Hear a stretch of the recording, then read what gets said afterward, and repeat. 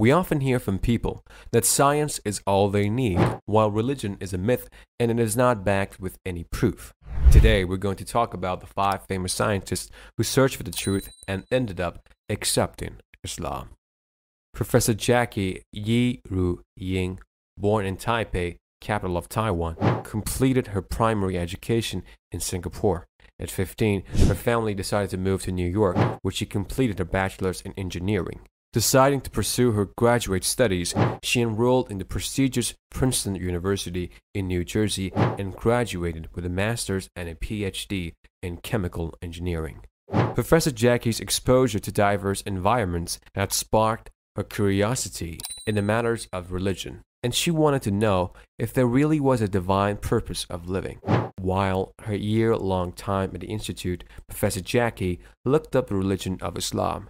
She found the concepts simple, and while reading the Holy Quran, she realized most of the scientific methods we already know today were already bestowed 1,400 years ago. Professor Jackie converted to Islam in 2001 and believes that if you truly study science, you have to believe in a creator. Next, Sir Thomas Browne, born in Roxburgh, civil parish in southeastern Scotland. The Christian parents had quite the religious upbringing. He was interested in theology, but decided to pursue medicine for his formal education from University of Edinburgh, where his research allowed him to experiment on the use of amyl nitrite to treat angina pectoris. During Sir Browne's time at Edinburgh, he met a few missionaries and the conversation went so well, he decided to leave Edinburgh and join them in their journeys. Traveling to Austria, Germany, and even Netherlands, Sir Thomas worked as a medic while also preaching to his audience the concept of religion. His doubts on the principle of Christianity began when he questioned why the Almighty would decide to create only sinful creatures when he has the power to do anything. Sir Thomas began his search for a religion that speaks well of the God it worships and scouted hundreds of books to understand faith.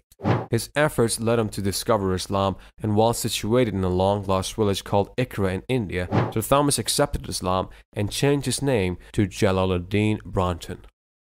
Next we have Arthur Ellison, born in Birmingham, United Kingdom, pursued chemical and mechanical engineering from London University. He was appointed as a senior lecturer at Queen Mary College in London, after which he became the head of the Department of Engineering at City University, London. Professor Arthur was also passionate about parapsychology and participated in the first international conference on the medical immutability of the Quran held in Cairo and submitted a study on consciousness during sleep, referencing a Quranic verse. The findings amazed him and he went on to research more on the Holy Quran. Professor Arthur realized his vegetarian lifestyle, inhibition of alcohol and cigarettes were all in line with the Islamic lifestyle. All of this led to Professor Arthur formally saying his Shahada and converting to Islam at the closing session of the conference. To everyone's surprise, he also introduced himself as Professor Abdullah Ellison, making his conversion clear. Next on the list, Dr. Atsushi Kamal Okuda, born in Japan, as a professor of political systems at Keio University.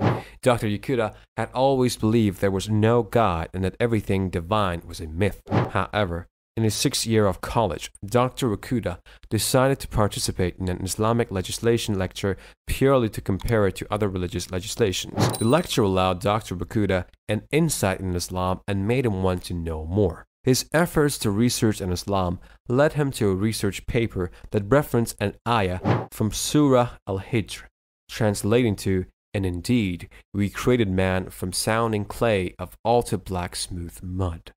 It humbled Dr. Okuda and forced him to realize that every man is created equal and no one is above or below a person.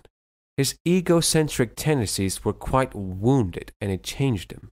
Dr. Okuda traveled to Aleppo, Syria to learn Arabic, and it was the hot Middle Eastern city where he converted to Islam by his good-natured teachers. Next we have Dr. Maurice Bucaille, born in France, was a professional doctor and a gastroenterology specialist. He was born to Christian parents and completed his graduate studies from France University in medicine. When France was granted permission by Egypt to study on the mummy of their pharaoh, Professor Maurice Bucaille was appointed as the senior surgeon and scientist in charge. He questioned how Muslims kept the drowning pharaoh's body intact, and more so, how did the holy book that came down hundreds of years before the pharaoh's death reference it so accurately? To find answers, he attended a medical conference in Saudi Arabia where he related his findings, and to his surprise, one of the conferees read aloud the exact ayah from the Holy Quran. This amazed Dr. Maqis, and he claimed, "I have converted to Islam and believe in this Quran."